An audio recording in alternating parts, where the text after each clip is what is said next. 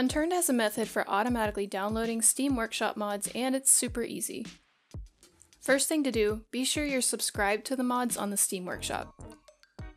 On the mods page, just click subscribe. You'll need the workshop ID, which is at the end of the URL of each mod's workshop page. The easiest thing to do is to put all of these in some kind of notepad or Word document so they can be easily copy and pasted later. To see the full list of all the mods you're subscribed to, just enter the Steam Workshop, click Browse, then Subscribed Items. Now that you have all that, let's head back to your control panel. Make sure that you've started up the server at least once, as this creates all the necessary files, yada yada.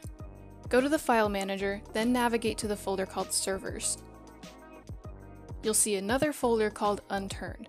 Inside this folder, there should be a file called workshop-download-config.json. Select this file and click Edit. When you open this file up, you should see this. This is where we're going to be placing the Steam Workshop IDs.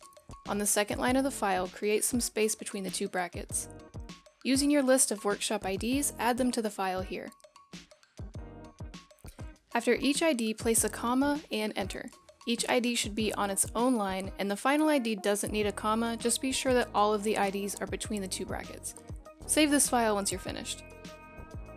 When starting your server, you can see the progress of the mods being downloaded in the console. This method automatically downloads the files for the maps and mods and puts them into their respective places. Easy, right? I'll mention the manual method of installing mods just in case you're downloading a mod that isn't available through Steam. In the File Manager, navigate to Server, Unturned, and then Workshop. Here you should see a Maps folder and a Content folder. Maps go into the Maps folder, while mods, like items, objects, and vehicles, go into Content. Just upload what you have into the proper folders and restart the server. Another thing to note about Workshop downloads, some time ago the game was updated to use a completely different graphics engine as of version 3.28. Mods for versions before this will not work. A feature was added to the automatic downloader that checks to see if the mod or map is updated and compatible with the new graphic engine update. If it's not up to date, the mod will not download. We recommend you don't try installing these older mods manually, as it will cause your server to crash.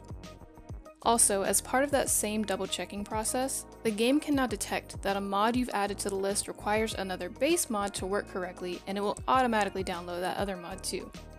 And that's the process. If you run into any issues, feel free to reach out to our support team as always.